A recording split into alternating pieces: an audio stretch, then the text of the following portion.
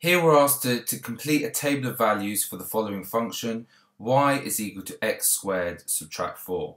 That means you put an x in, you square it, and then you take away 4 from the answer. That's your y. So when you put in negative 3 squared would be positive 9, take away 4 would give you 5.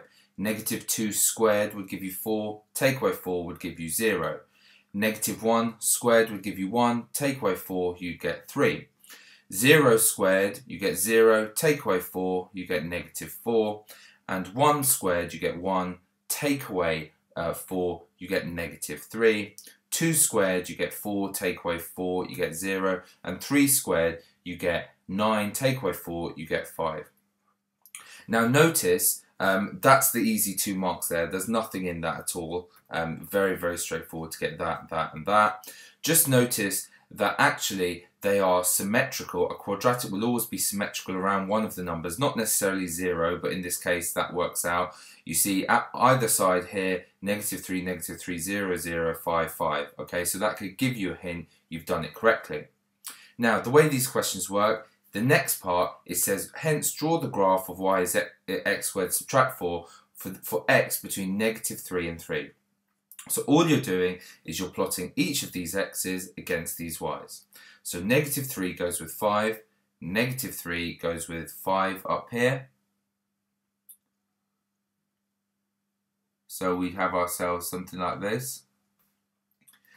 Negative 2 goes with 0, so x is negative 2, y is 0, there we go. And negative 1, negative 3, so negative 1, negative 3. 0, negative 4, so when x is 0, y is negative 4. And then we've got 1, negative 3, 2, 0, and 3, 5. 1, negative 3 here, 2 goes with 0, and 3 goes back up with 5. Okay, so you would get a mark for plotting those coordinates accurately.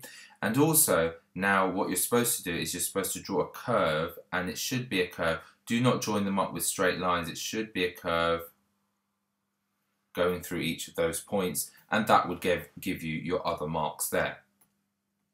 Okay, next, part C, it says draw the graph of the line y is equal to 2 on the grid opposite for values of x from negative 3 to 3. So we're going to draw the line y is equal to 2. So the line y is 2, we should know this, is where the y value is always equal to 2. It's there. Now it says draw it from x is negative 3 to 3, so just make sure you've restricted it and drawn it the way they want it. And there we go, there's our one easy mark. And it says write down the x coordinates of the points of the intersections of the two graphs. Well, where do they intersect? They intersect here, and we want those x values. So this to me looks like negative 2.5, and this looks like 2.5 to me. So I would put 2.5 and negative 2.5. You would always get some leeway in that particular question, but that would definitely get you the mark there, and we're done.